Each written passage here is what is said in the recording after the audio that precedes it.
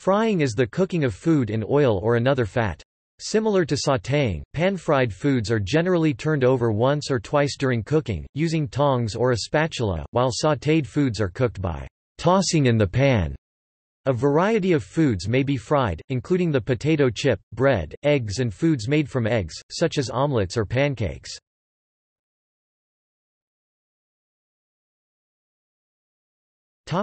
History. Frying is believed to have first appeared in the ancient Egyptian kitchen, during the Old Kingdom, around 2500 BCE.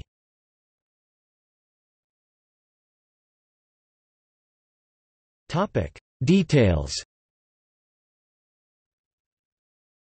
Fats can reach much higher temperatures than water at normal atmospheric pressure. Through frying, one can sear or even carbonize the surface of foods while caramelizing sugars. The food is cooked much more quickly and has a characteristic crispness and texture.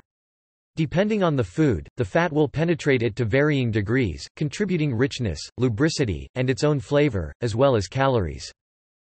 Frying techniques vary in the amount of fat required, the cooking time, the type of cooking vessel required, and the manipulation of the food. Sautéing, stir-frying, pan-frying, shallow frying, and deep frying are all standard frying techniques. Pan-frying, sautéing and stir-frying involve cooking foods in a thin layer of fat on a hot surface, such as a frying pan, griddle, wok, or sautés. Stir-frying involves frying quickly at very high temperatures, requiring that the food be stirred continuously to prevent it from adhering to the cooking surface and burning. Shallow frying is a type of pan-frying using only enough fat to immerse approximately 1/3 to 1/2 of each piece of food. Fat used in this technique is typically only used once. Deep frying, on the other hand, involves totally immersing the food in hot oil, which is normally topped up and used several times before being disposed. Deep frying is typically a much more involved process, and may require specialized oils for optimal results.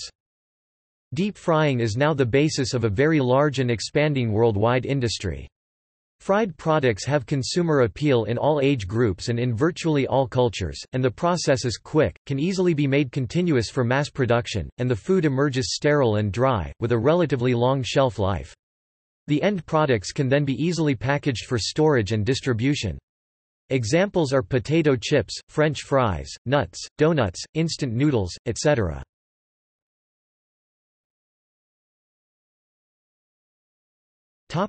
See also